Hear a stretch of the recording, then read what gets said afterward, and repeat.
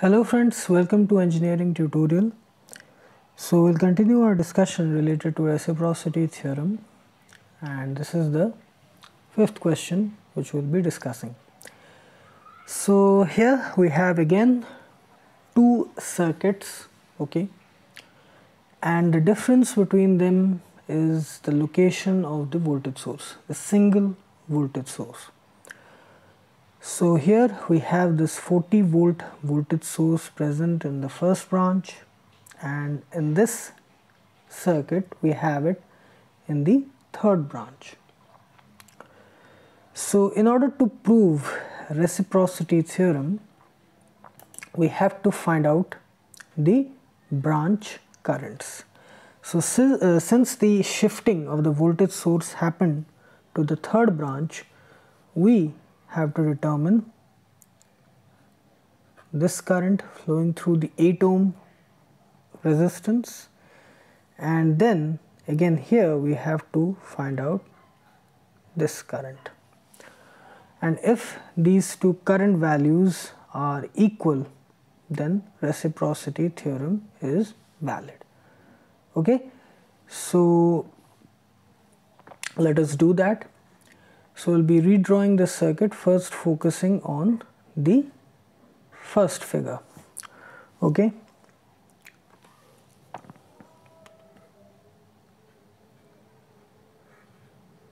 (40 volt), then we have 4 ohm, then we have 6 ohm,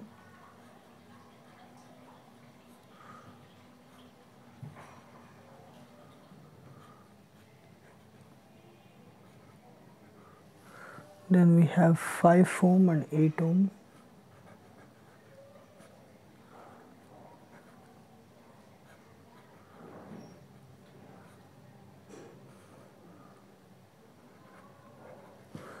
and then we have 7 ohm and 9 ohm.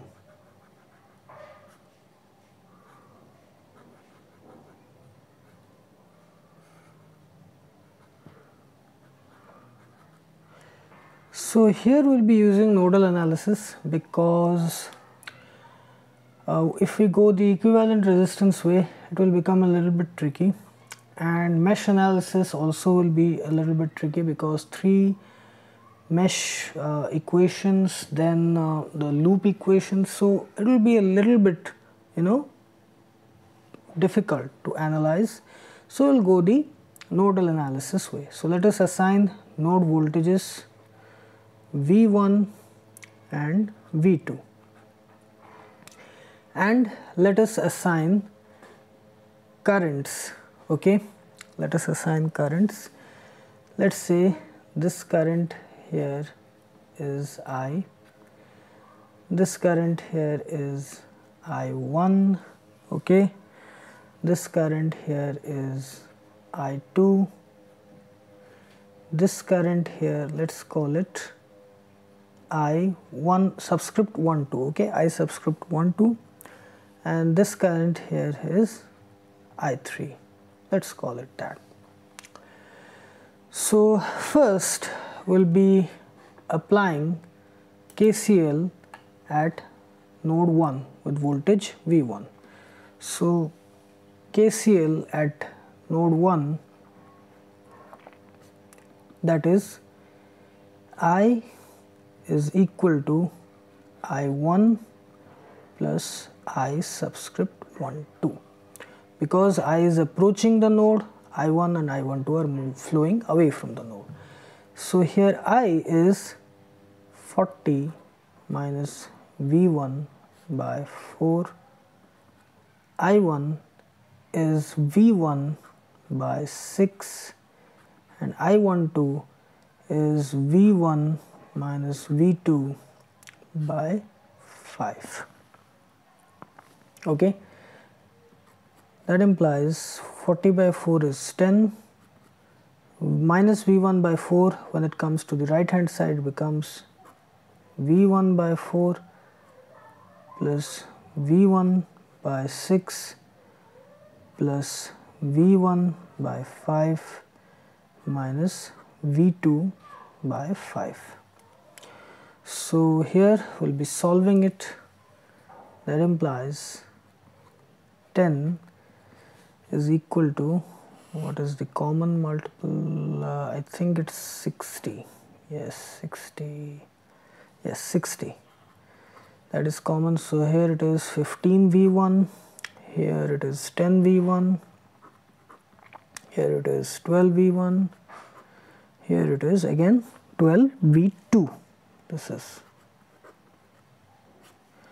That implies 15 plus 10, 20, 37 V1 minus 12 V2 is equal to 600, 60 into 10. This is the first equation with respect to KCL applied to node 1. This is the first equation. Now the second node here. KCL at the second node, KCL at node 2 is I12 is equal to I2 plus I3. Why? I12 is flowing towards the node, I2 and I3 are flowing away from the node. Now I12 is V1 minus V2 by 5 equals to I2 is V2 by 8 and I3 is V2 by 7 plus 9, which is 16. Okay, V2 by 16. Okay, so we'll be solving it. That implies V1 by 5 minus V2 by 5 minus V2 by 8 minus V2 by 16 equals to 0. Implies here the common will be, I think, 80. That will be the common. Okay, 80, yes, 80. So here it is 16 V1 minus 16 V2 minus 10 V2 minus 5 V2 equals to 0. That implies 16 V1 minus 31 V2 is equal to 0. This is equation 2. Now we have to solve these two equations, equation 1 and equation 2. So you can use the variable cancellation method, or you can directly use scientific calculators, go into equation mode, put the values, and you can find out V1 and V2. So when we put these values here, okay, in variable in equation mode in the calculator, or we solve it using a variable cancellation method, we will get the values V1 as 19.47 volt and V2 as 10.052. This much. 10.05 is also sufficient, that much volt. Now we are interested in finding out current I2. Okay, we are interested in finding out current I2, this current flowing through the 8 ohm resistor, I2. I2 is V2 by 8. Okay, I2 is equal to V2 by 8 ohm, which is 10.052 volt by 8 ohm, which is equal to 1.2565, this much ampere. I2 is this much.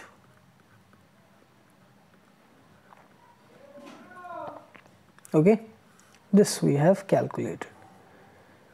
This is with respect to the first figure, this. Now we have to move to the second figure, use the same nodal analysis technique to find out this current. Okay, so let us do that. First we have to redraw the circuit.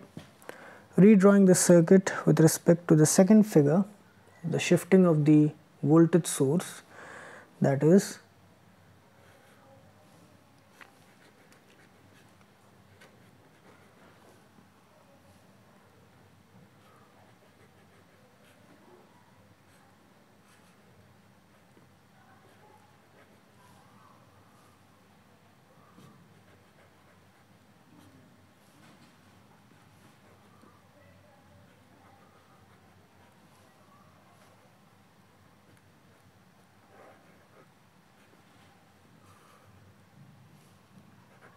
volt, this is 8 ohm, here it is 7 ohm and 9 ohm.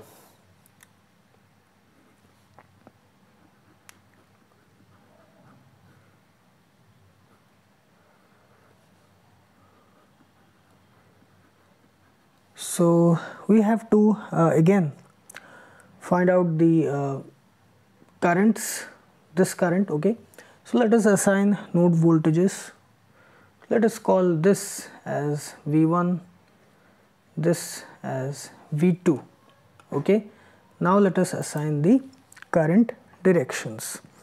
Okay, so here let this current here be I dash. Okay, this one be I1 dash, this current be I12 dash, this current be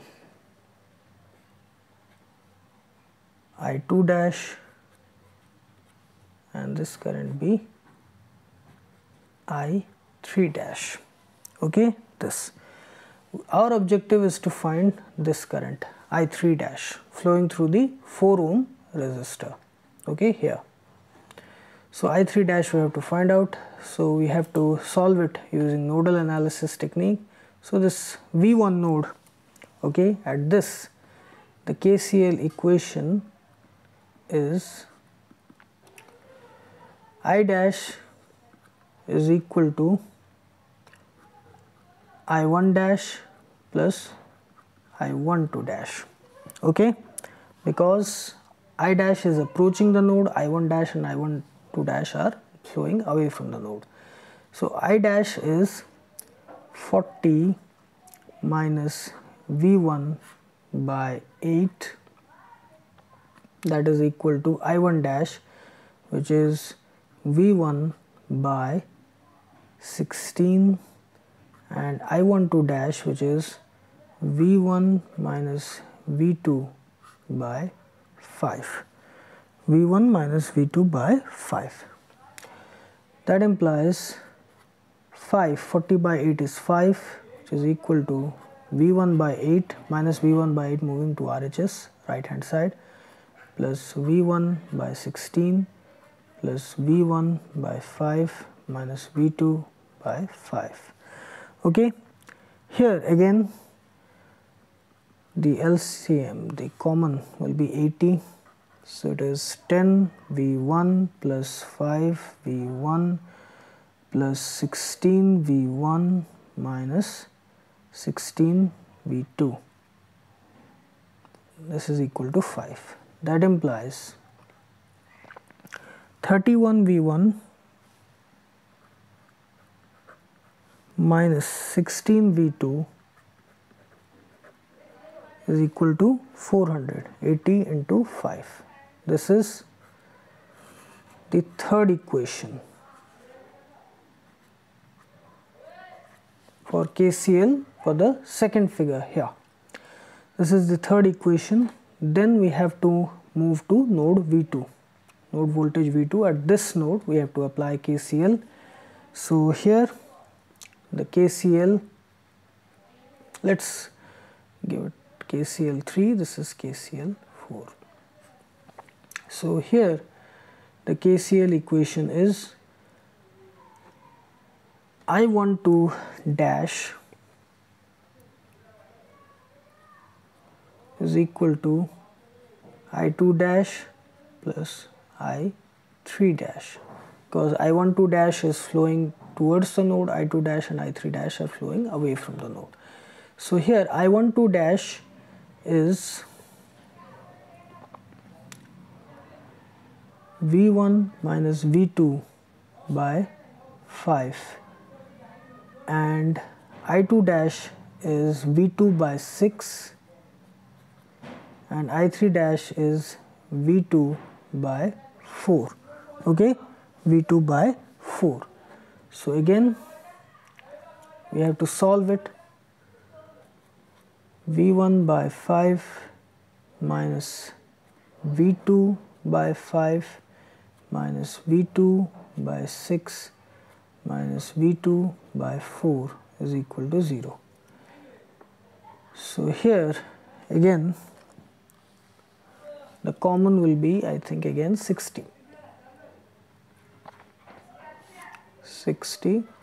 So it is 12 V1 minus 12 V2 minus 10 V2 minus 15 V2 is equal to 0. That implies 12 V1 minus 37 V2 is equal to 0. This is the fourth equation.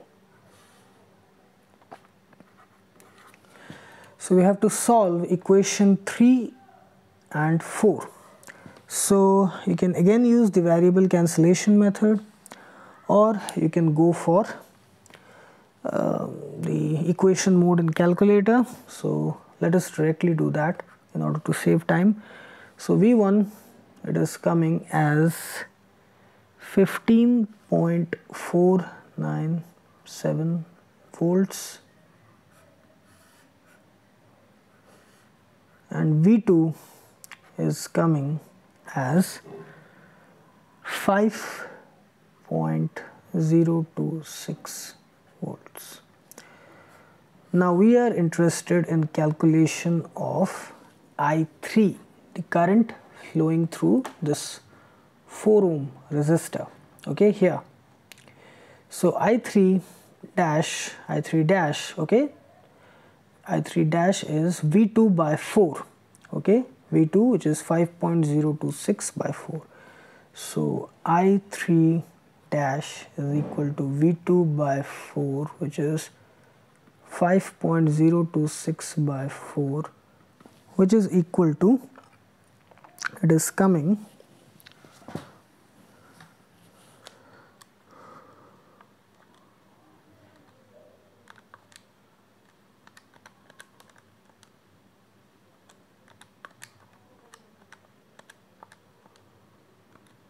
1.2565, okay, 5 ampere, okay. I3 dash is 1.2565 ampere. So if you notice, this current is also 1.2565 ampere and this current is also 1.2565 ampere here, which we calculated I2, okay, I2 we calculated 1.2565 ampere. So both the currents are equal. So we from the start of this problem we figured out that if both of these currents will be equal, then reciprocity theorem will be verified, it is valid. Okay, so this is the 5th question related to reciprocity theorem. So I hope you like this videos, and please subscribe my channel Engineering Tutorial for more such videos related to engineering, science and technology. Have a great day. Thank you very much.